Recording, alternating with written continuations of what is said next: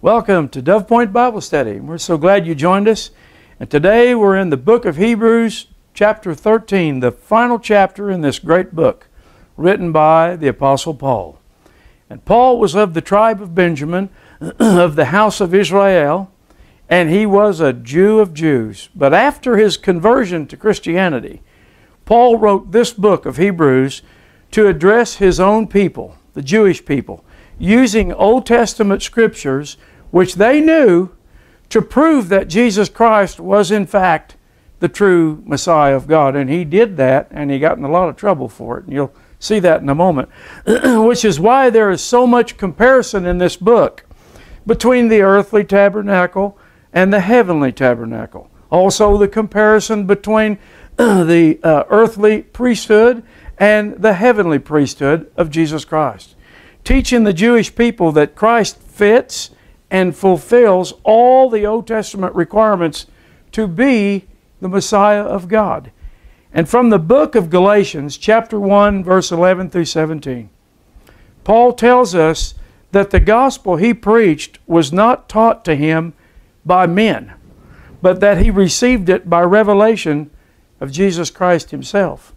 And this book is not only enlightening to the Hebrew people, but it is also good for the New Testament Christian believers, because in many ways the book of Hebrews is the roots of the New Testament. It celebrates Christ as the fulfillment of the Old Testament Judaism. And I love this book because this book will help Christians to understand his or her Hebrew roots. And it is a vital thing to understand. And after having summarized the vast changes brought about by the coming of Christ to his Jewish brothers and sisters, the book's final chapter begins with a clear statement about one thing that is not changed. And that one thing is love. The love among believers. So with all that in mind, Hebrews chapter 13, verse 1, and it reads, "Let brotherly love continue, comma, not a period." Verse 2, "Be not forgetful to entertain strangers, for thereby some have entertained angels unawares." Now, please notice, these first two verses is only one sentence. And he's saying, when it comes to brotherly love and the angels, do not be forgetful. In other words, you need to be real careful right here. He'll tell you why.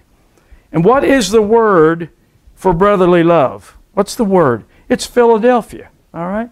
Remember, Philadelphia, the city of brotherly love. And it's like the church of Philadelphia in Revelations chapter 3, the church of brotherly love. And what did the church of Philadelphia have in common with the church of Smyrna, the only two churches that pleased Christ? What did they have in common? Do you remember? They knew those who claim to be of our brother Judah and do lie, and are of the synagogue of Satan. That's the two things Jesus said that they had in common. So we have some false angels coming. And anytime you entertain strangers, you want to be very careful with what they are saying, and does it align with God's Word? You'll see that in a minute. In this church of brotherly love, okay, and in it gives you a key, all right? And it's called the key of David. And the key of David is the wisdom of Almighty God that unlocks doors that no man can open, or that no man can close, I'm sorry. And it also locks and closes up doors that no one can open. In other words, think about it.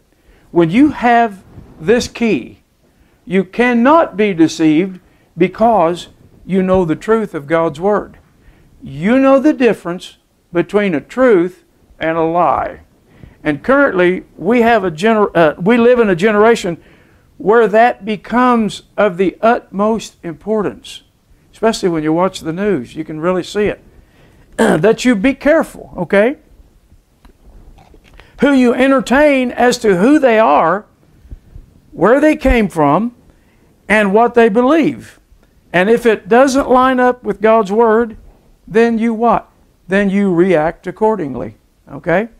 So verse 1 says, let the brotherly love continue, but be not forgetful that Satan and his angels are going to get shaken out of heaven, Revelation 12, 6 and 7, onto the earth, and they're going to be looking for people to what?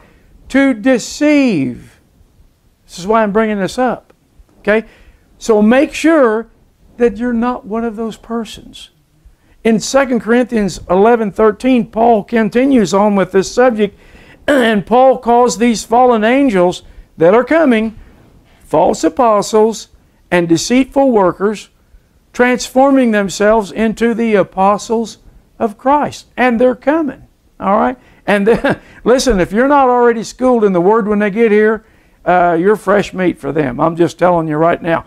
Now, I know, okay, I know what some of you are thinking. I think. Maybe I don't. I know, all right, that God has His good angels out here helping also. There's no question about it. But we are very close to the heavens being shaken. So what I'm telling you as a teacher, be careful and be aware, because there's some folks coming that can really teach and can really preach. And if you don't know the difference, when these people get here, when these beings get here, whoo, if you don't know your stuff, they'll have you in their hand. Okay? Verse 3. Remember them that are in bonds. They're in jail. Okay? As bound with them, and them which suffer adversity, as being yourselves also in the body. In other words, these folks were in jail, not for crimes, okay, but for teaching God's Word. That's why they were in the clink, all right? They were jailed for being Christians in that early church. But you know what? It still goes on today in certain countries. Now, that used to be what you heard out of foreign countries only, if you're an American. But now this kind of persecution has come to our own nation. Whenever the FBI designates and labels Christians right here in our own country as terrorists for speaking what they believe, and that has went on, then no, friend, it's already started. It's already started. And it's here. Now, we let that slip in as Christians. We fell asleep at the wheel, and we let that slip in. But it's time to get rid of it. And we're coming up on a season where we have an opportunity to do this. Verse 4. Marriage is honorable, Paul says, in all, and the bed undefiled. But whoremongers and adulterers, God will judge. I mean, that's pretty heavy stuff. All right? Question. I got another question. When Christ returns, what, and I taught this last tabernacle service. When Christ returns, all right, what's going to be the first thing that takes place after He's landed and defeated the enemy? What's the first thing that takes place? A marriage. And spiritually speaking, if you're already married up with a false Messiah, you're going to be in big trouble on that day, because you won't have a wedding garment. You'll be put to the back of the line, and you got about 1,000 years of hard school to go through, and then you'll get another opportunity to see if you make that second wedding right before the second resurrection. And this marriage with the true Christ is honorable above all. So wait, be patient, and stay true for the true one. Okay? And I know if somebody just tuned in and they've never been taught, they'd think, what in the world is he talking about? But the people who watch this YouTube channel, you know exactly what I'm talking about. And you need to be teaching it.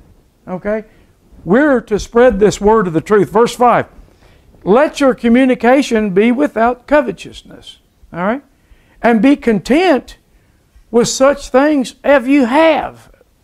For He said, I will never leave thee nor forsake thee.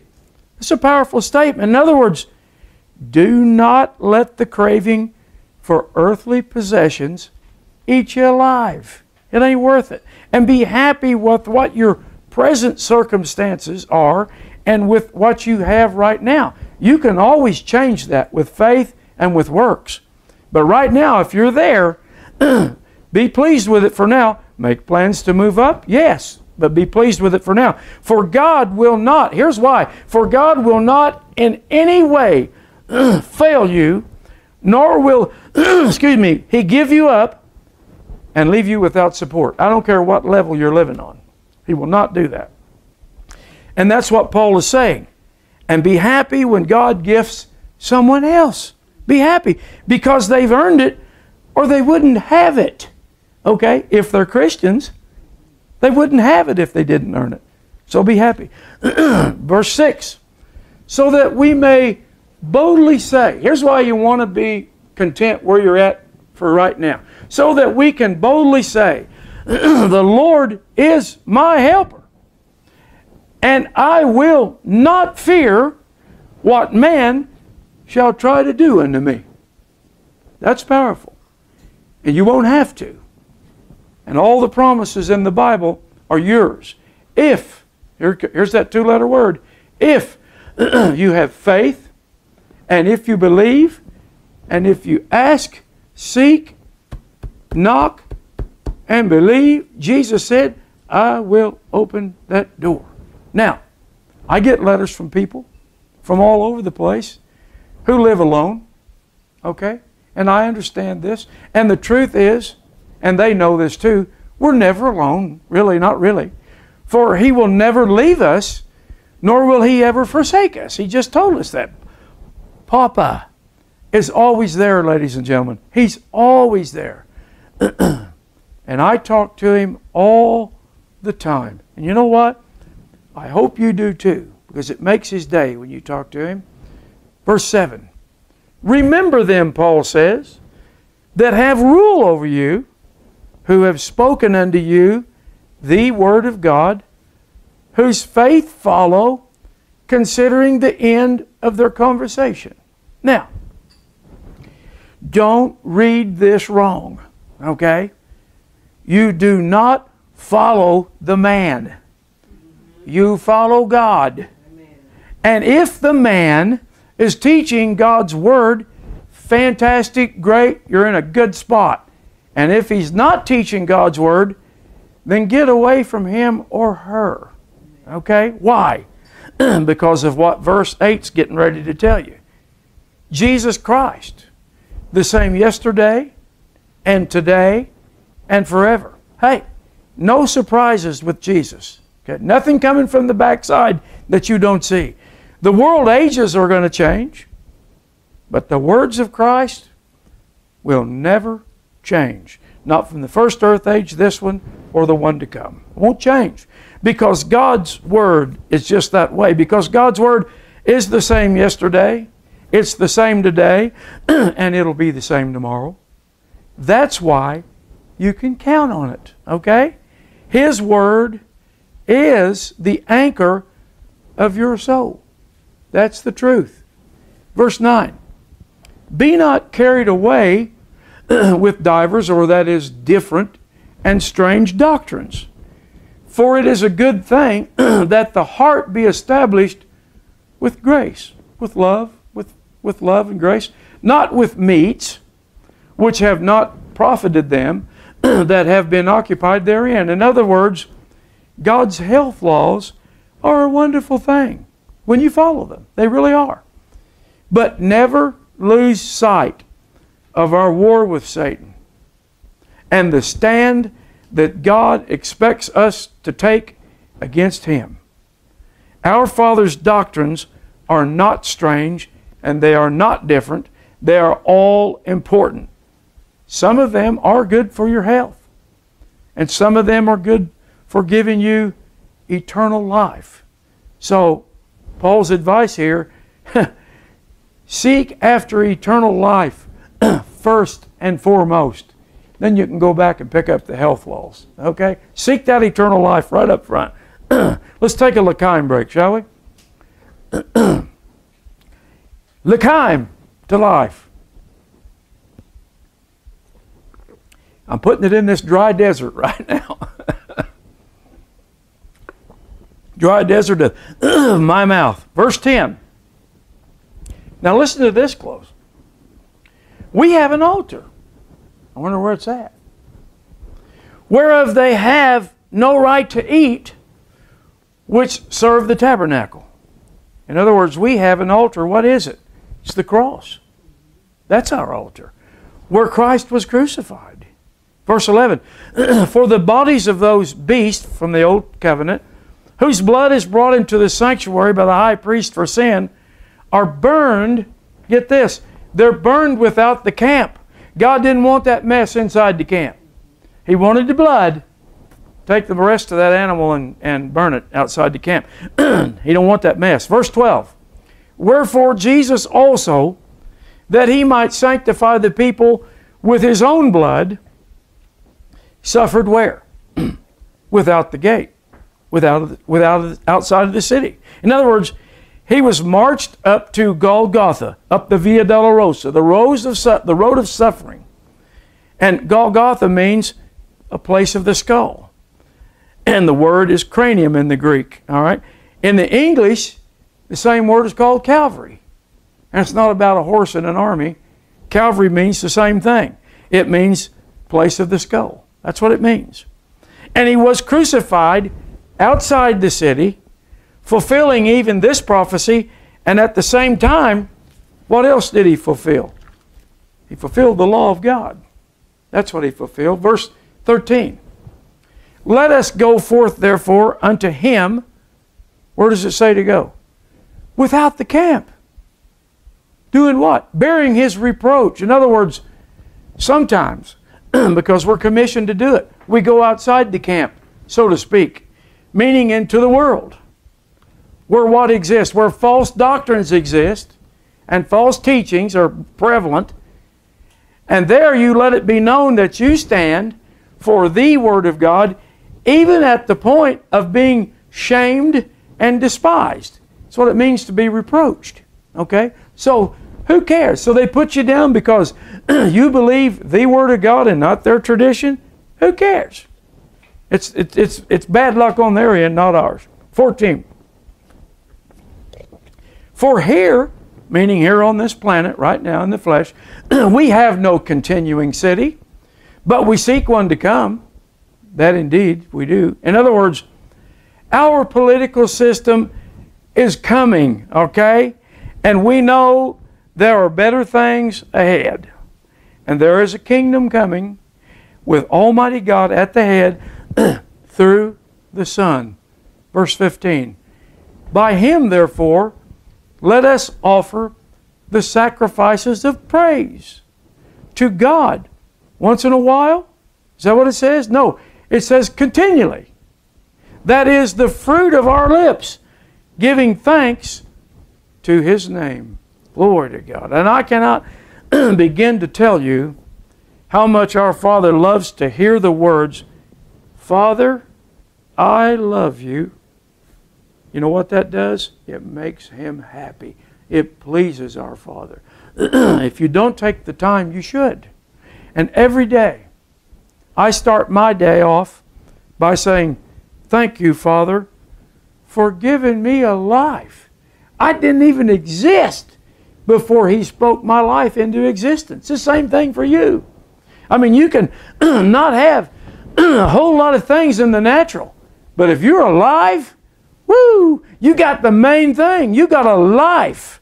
So I thank you, Father, for giving me a life and good health and a beautiful family. Never has a man been more blessed than me. I love you, Father. Now lead me and guide me through this day so that it is pleasing to you. And that's really how I feel, and God knows my heart. Verse 16. But to do good and to communicate, forget not. Don't forget to communicate with one another. For such sacrifices, God is well pleased. Okay? We talked about a root of bitterness, not letting it take root. I think it was in the last lecture. This is kind of the same thing. Communication is very important, especially when it comes to your family. And many times when a family's having trouble, it's Most of the time, it's because they're not communicating. Okay? One is always imagining what the other ones are thinking. Yeah, I know what they're thinking.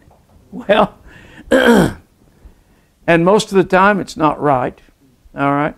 And then if you get someone in the middle, another family member really likes to stir it up with a stick. Oh yeah, make it stink real bad. Then it gets worse. And the people get farther and farther apart. And it gets harder and harder to make reconciliation. Because, like they said in Cool Hand Luke, what we have here is a failure to communicate. So we don't need to do that, right? Remember that movie. That's what it was said. So instead of imagining what folks are thinking, just talk things out. That's all you got to do. And say how you feel. That's okay. That's what it's about. Say how you feel. They say how they feel. That's cool. If the other person doesn't receive it, well, at least you tried to do the right thing. Okay? And I'm going to tell you what the last straw is. And in case like that, and they just don't come around, you just might need to move on. I'm just telling you how it is. It's better than friction. Verse 17. Obey them. Here we go again. Don't misunderstand this. Obey them that have rule over you and submit yourselves. For they watch for your souls, as they must give account, that they may do it with joy and not with grief, for that is unprofitable to you. Now, if you have a good teacher, he or she is going to teach you to submit to God and to Christ, not to him or her. And if he doesn't teach you to submit to God and His Word, well, you know what? He'll have to answer for that, or she'll have to answer for that, and you probably ought to just move on. Verse 18.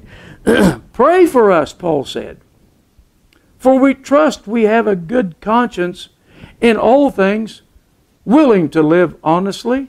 You know, and that's where most of us live. We mess up occasionally, and we have to go back and we have to get repentance, and we have to go back and apologize at times. But that's okay. That's how we hang together.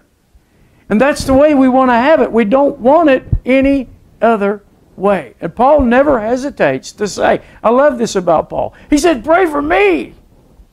I'll ask you, our Dove Point audience, I'll ask you to pray for me. I can use it. I feel it when prayers come my way, and I need them. Verse 19. But I beseech you the rather to do this, that I may be restored to you sooner. In other words, Paul is saying, I especially need your prayers right now so that I can come back to you sooner. He's writing to them, but he wants to come and see them face to face. Verse 20. Now the God of peace that brought again from the dead our Lord Jesus, that great shepherd, through the blood of the everlasting covenant. And that covenant is eternal life. And that's what the covenant is good for. And that's what you gain by following the Good Shepherd. And you know who the Good Shepherd is. It's Jesus Christ, of course. And remember, He is the one. Think about this. We're to emulate Him. He is the one who left the 99 to go and find the one that was lost. It's very important for us to emulate and imitate. 21. Make you perfect. Oh, listen to this. This is a good one. Paul was so brilliant. Make you perfect in every good work, to do His will, working in you that which is well-pleasing in His sight, through Jesus Christ, to whom be glory forever. Amen and amen. Now, this word perfect in the Greek means, it don't mean you're going to be perfect and have no flaws. It doesn't mean that. It means it means to complete thoroughly every good work and assignment that God has ordained that you do with your life. That's what it means. You do that when you go to your work.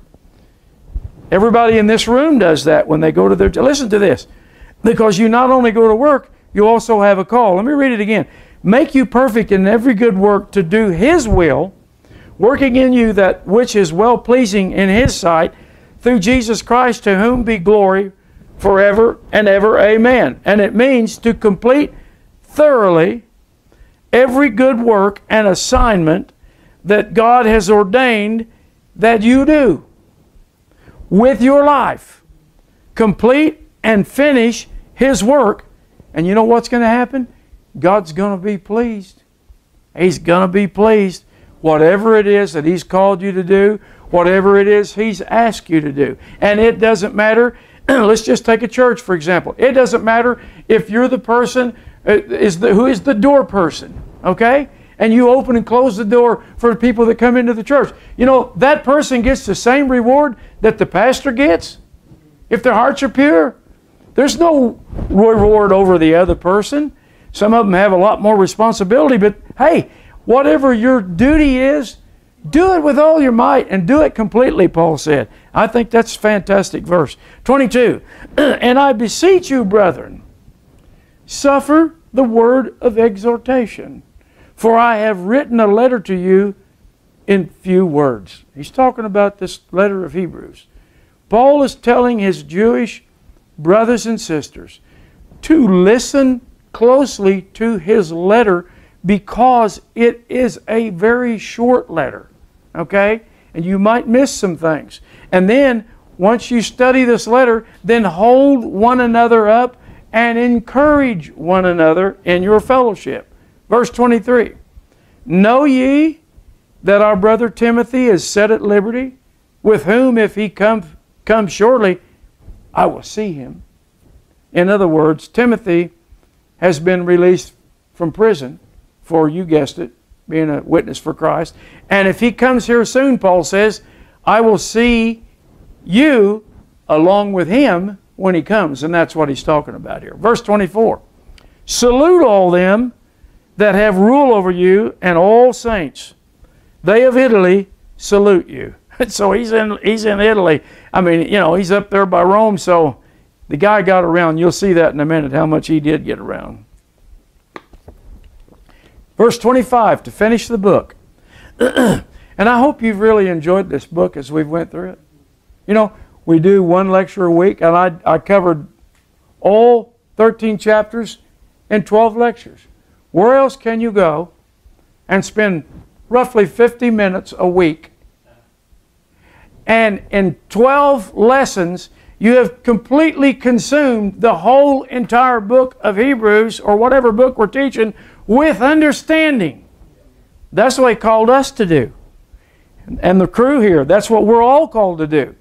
But it's a fabulous thing that God lets us do that. And Paul says, grace be with you all. Amen. And I say the same thing to all those listeners at Dove Point. Grace be with you all. Amen. So be it. Hallelujah. That completes our study of this great book of Hebrews. And I really do hope you enjoyed it.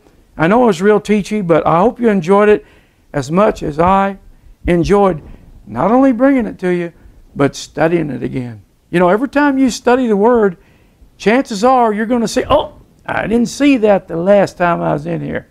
Yeah, you know why? Because that well's really, really deep. And the more you get in it, the deeper it goes. And now I told you last week that I would finish this lecture up with a tribute to one of my heroes, Paul the Apostle. And so now I could do a whole lecture on it, but I decided to just tag this one because this one was a short lesson.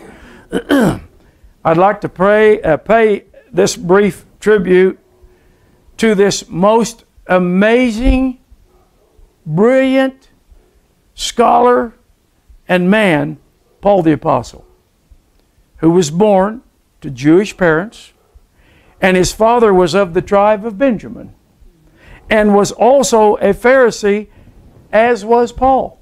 Paul was a Pharisee.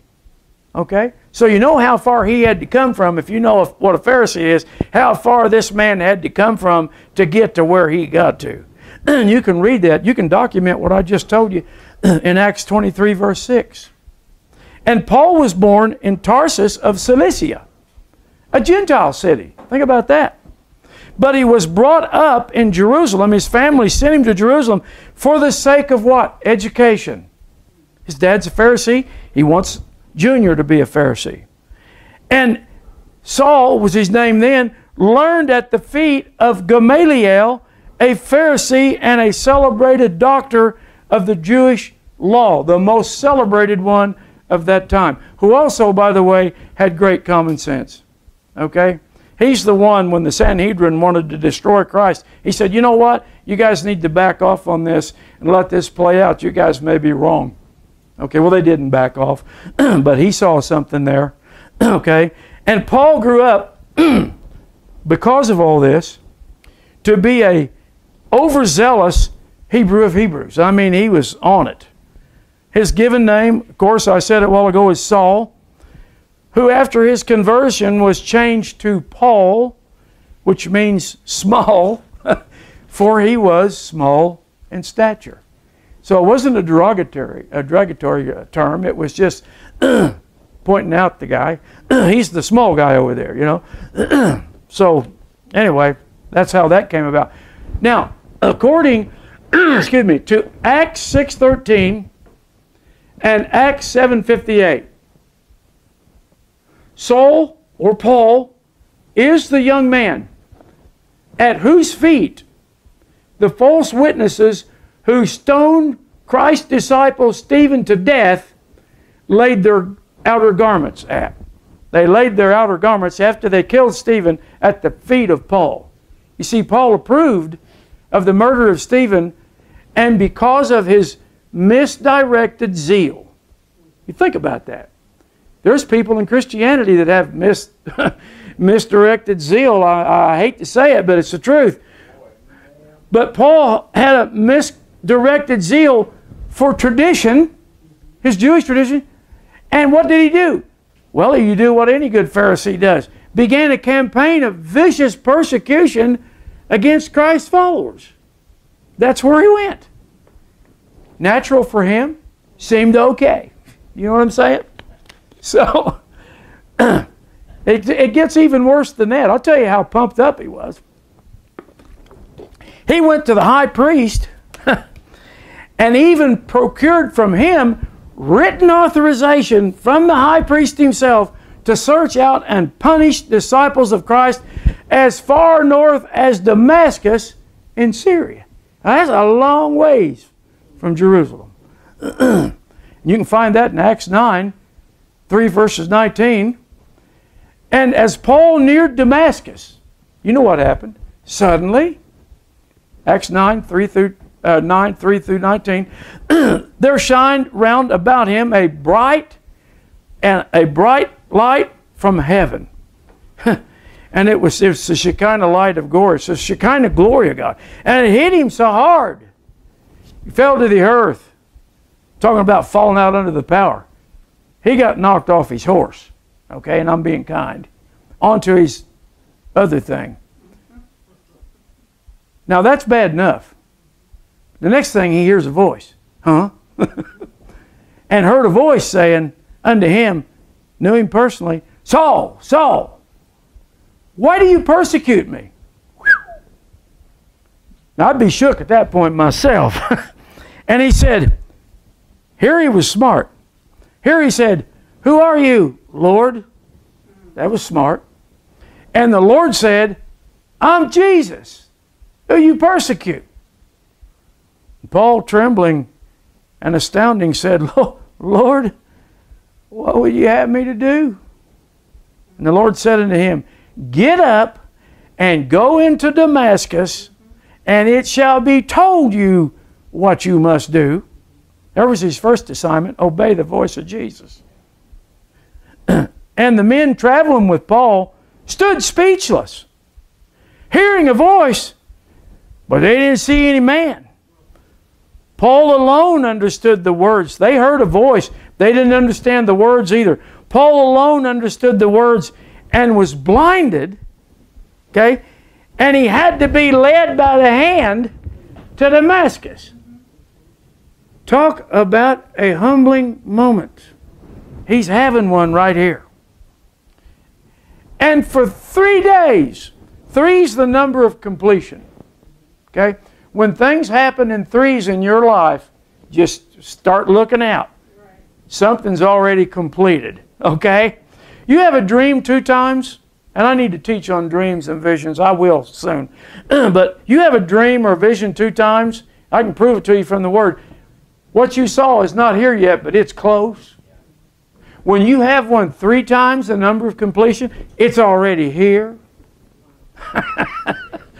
Oh, me and my best friend right here that tapes me, I'll tell you right now, we've talked for years back and forth over the phone and in person about dreams that we've had. And we pay attention to how many times and this and that. And we've worked through these things together for 30 years. And they always prove to come out exactly what God said. They always prove to come out that way. So it's a powerful thing if God sends you a vision or if He sends you a dream. For 3 days, he neither ate nor drank. What does that tell you? He was humbled. He didn't get hungry through that 3 days because he was still worrying about what happened on the road. That means he was serious. Then Paul, because if he said after 2 days he's eating and drinking like a thirsty donkey, that ain't going to get it. Then Paul saw in a vision Christ's disciple Ananias come in and restore his sight. And when the vision became a reality, it did, Paul was baptized, received the Holy Spirit, partook of food, and gained strength. But he didn't do it till after that.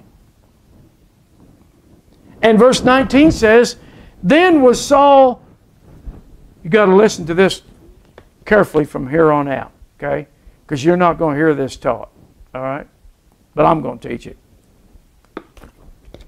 Because this is I've always been intrigued with this, and I've always had questions about it, and God answered my questions. And verse 19 says, then was Saul certain days with the disciples which were at Damascus. Okay? Now, I lightheartedly call it Damascus because of what happened to him, but that's me. So, and what happens next? After he gets his eyesight there in Damascus, what happens next has always been what intrigued me because I never heard anybody teach it. In Paul's letter to the Galatians, he speaks of his going off into Arabia after his conversion, and then of his returning back to Damascus later. I'll read it to you. And Galatians 1:18 tells us this whole process took 3 years of his life. And then after that, he would go to Jerusalem, and not until. You got it? I'll read it right from the book for you here in a minute. Question, okay? Think with me for a minute, because this bugged me forever, okay? After Paul's life-altering revelation of Jesus Christ on the road to Damascus, at what point, here comes the question, at what point did God just, at that point, here's the question, did God just instantly download the full understanding of how Christ fulfilled all of the Old Testament and its prophecies into Paul's mind and his spirit? Bam, right there. Well, because there's nothing impossible to God, I suppose he could have. But I personally do not think he did. Because Paul said in Galatians 1:17 and 18, after my conversion, I did not go to Jerusalem to them which were apostles before me, but I went to Arabia. Okay? Now, you're inside my mind here, okay? This is where this is coming from. There had to be a reason why he goes to Arabia. Am I right? Does that make sense? I mean, you just don't say, okay, I'm saved now, I got this big call, I'm going to go down in a desert, just hang out. That ain't what he did. So, here's the question, another question. Why did he go to Arabia? I think it was to meditate on God's will for the rest of his life. I got to find out what I'm supposed to do. And he was going to get that information, get this, we'll read it in a minute, directly from Jesus Christ himself. And to get that full understanding would take some time as he struggles between the law and grace. It had to. And like with us, there is a disciple process. Okay? And according to the Scripture, he went about 2 years, he spent 2 years in Arabia. Next question. What's in Arabia? Think with me. Out there in YouTube land, think with me. What is in Arabia? What is the one big thing that you think he might want to go see in Arabia? In a desolate desert. Think about it. You got the answer? How about Mount Sinai? How about Mount Sinai? So did Paul go to Mount Sinai? Well, the Bible does not tell us if he did or he didn't. Though some believe that he did, in exactly the same way that Elijah went to Mount Sinai years before to seek the Lord and to seek refuge when he was running for his life from Jezebel. Paul kind of had a similar thing going here. Okay?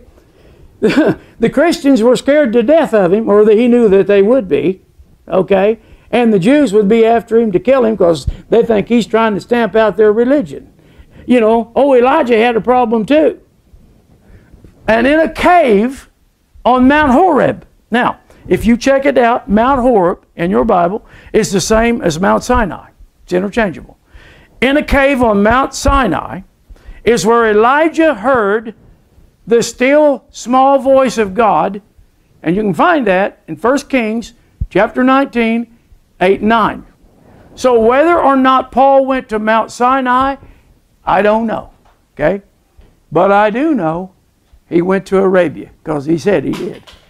And I believe it was in Arabia that the Lord himself instructed Paul, and that is where Paul received in the fullness the Lord's gospel, receiving the revelation of salvation by grace through faith. And he didn't reject the Torah. No, no, no. This is the marriage covenant. But he understood it properly now in its evangelical place.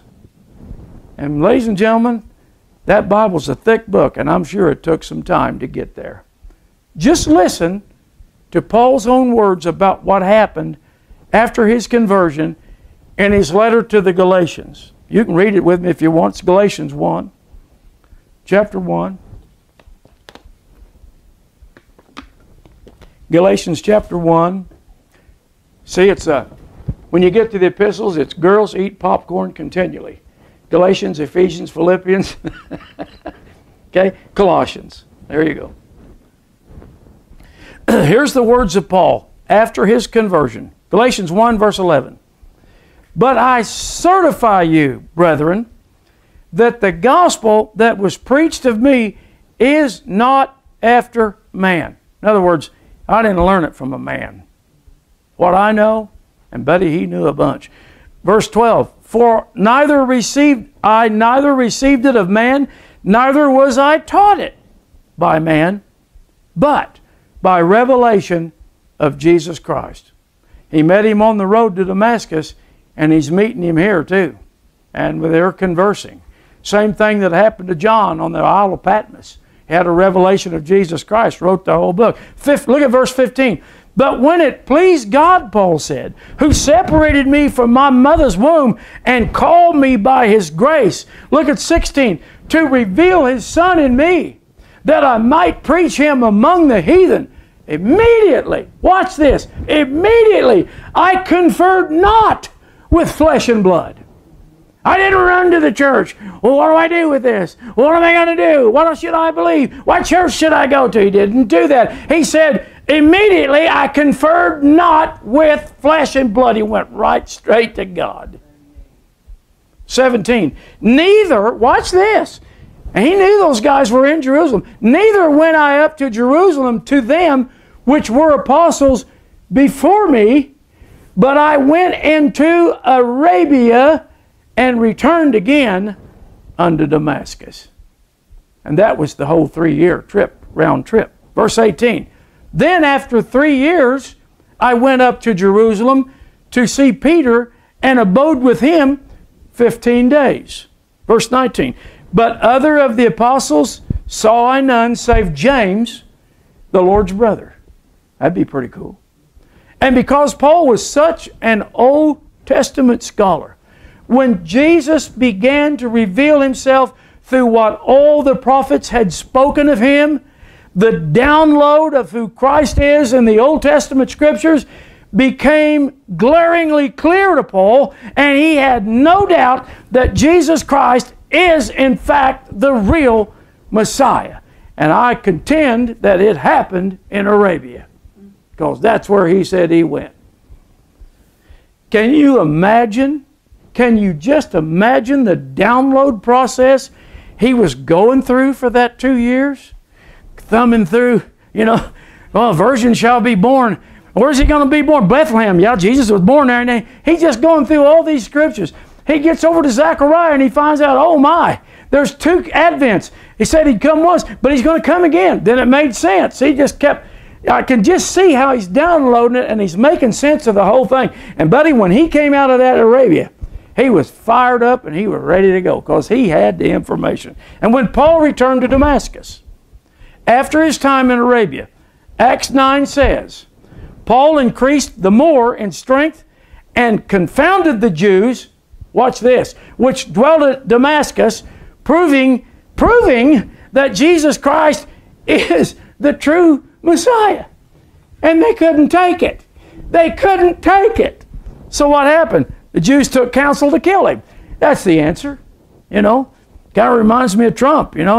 He comes up with an answer and all they can do is, let's take him out. Let's don't give him a chance. Let's just take him out. That's not the way you do things. And they took counsel to kill Paul.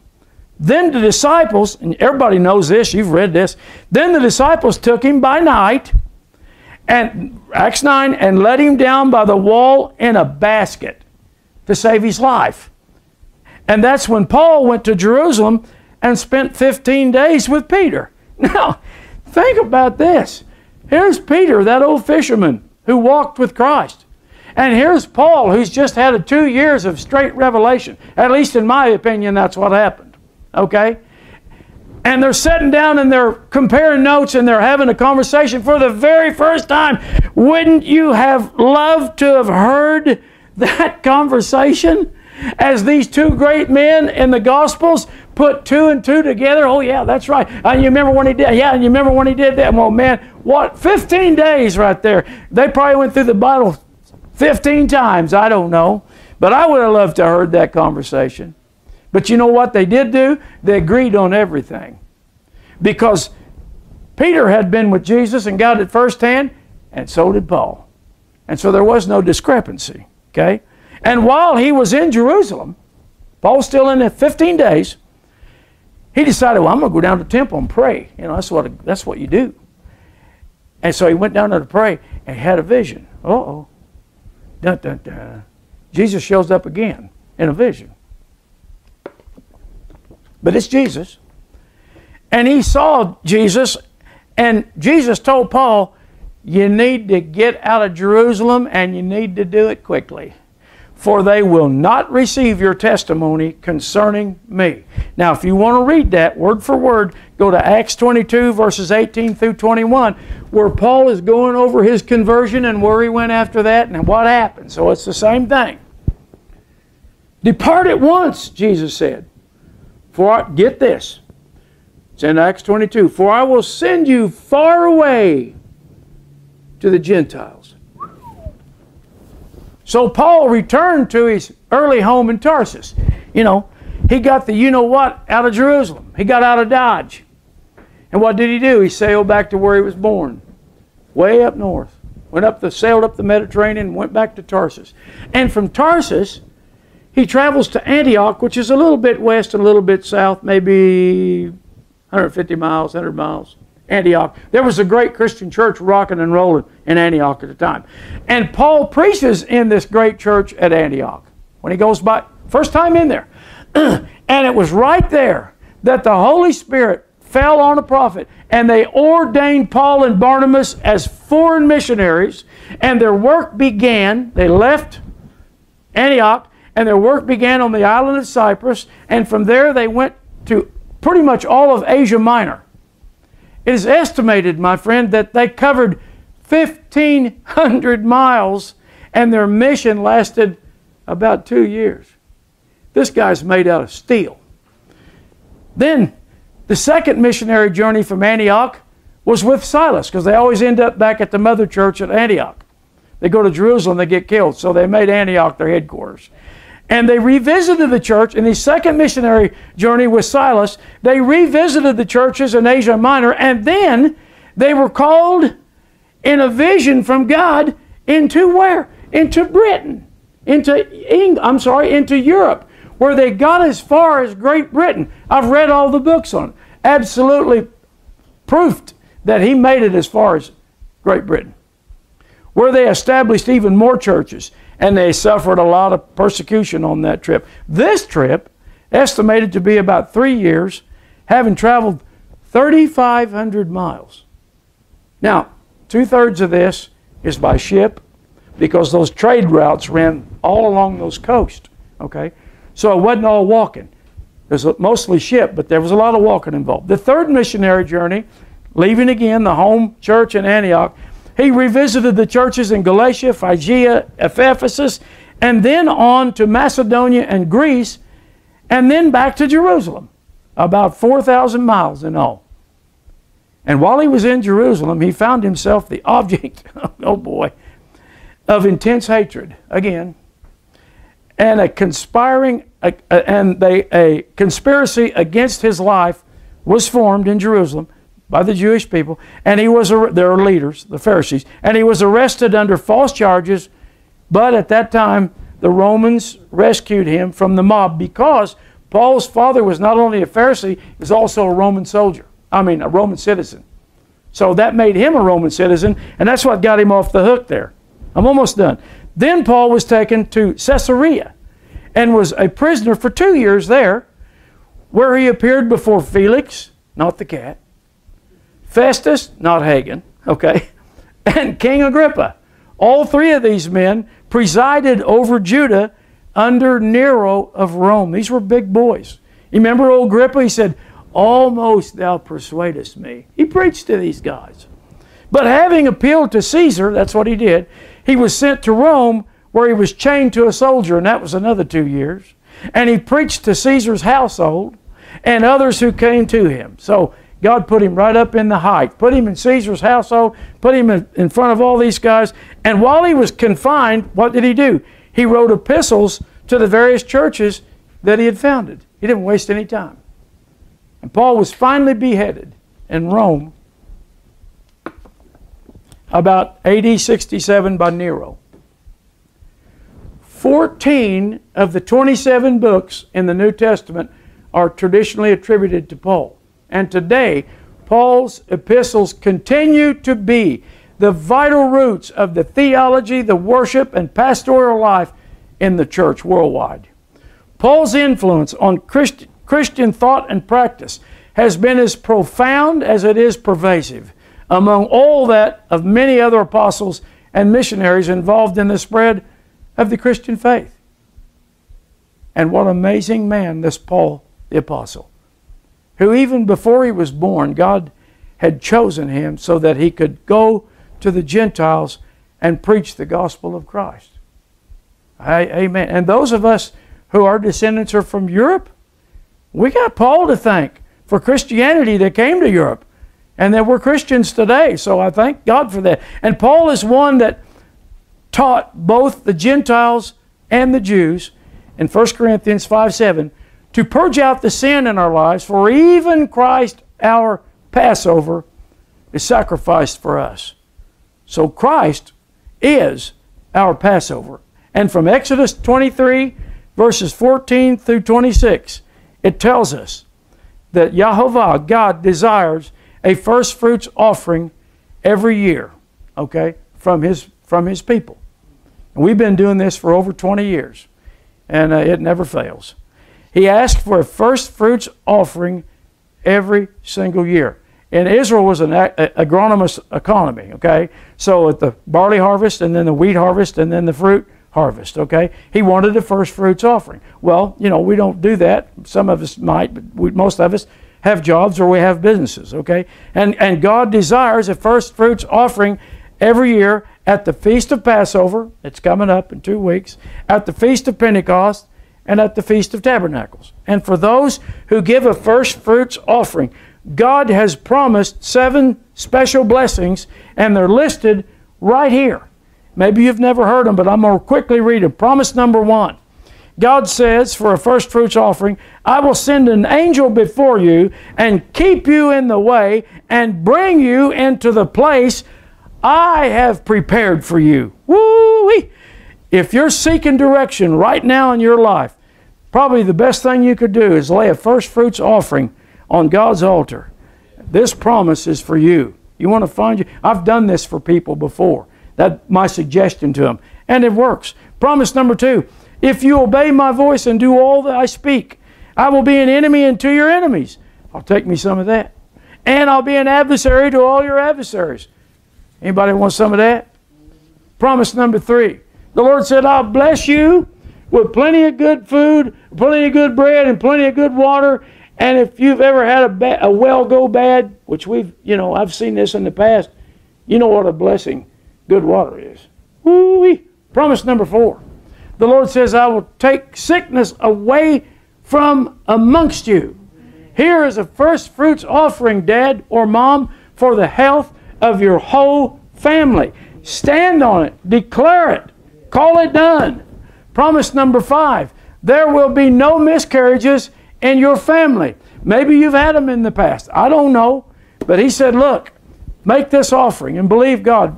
Promise 6. There will be no barren wombs. Promise number 7. The Lord says, I will allow you.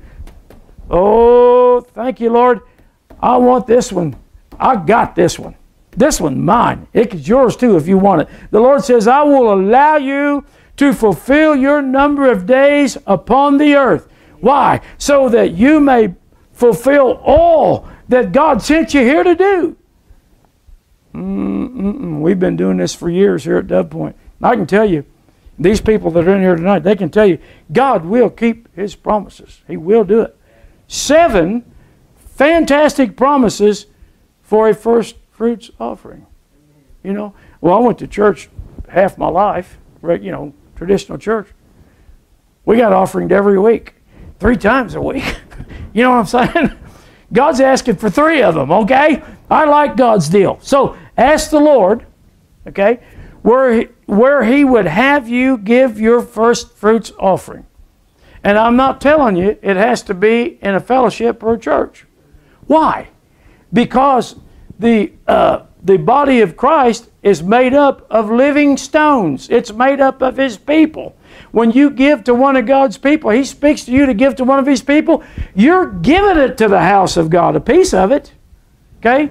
So give it where He tells you to give it, where He'll reveal it to you. And the amount of the offering, I like this too, is strictly up to the person. You decide how much you want to give. Base it yourself. And don't forget our spring fellowship and Passover service on Sunday, April 21st, year of our Lord, 2024. It'll be held at the Mining Days building, 703 Dawson Drive, King Jack Park, Webb City, Missouri, 64870. 10 a.m. fellowship. Refreshments will be provided. 11 a.m. I will bring a Passover lecture. Following the lecture, there will be a communion service. After communion, there will be a prayer line for all those who want prayer. And we will be anointing with oil and laying hands on the sick, bring the sick. So if you need a touch in your body or mind, come expecting that something good is going to happen to you. And you know what? If you do, that's your faith, it's going to happen. And I can tell you from everybody in this studio tonight, we hope to see you there. Some of them come from long distance, but we love them all from here locally or whatever. So, and listen, don't miss this.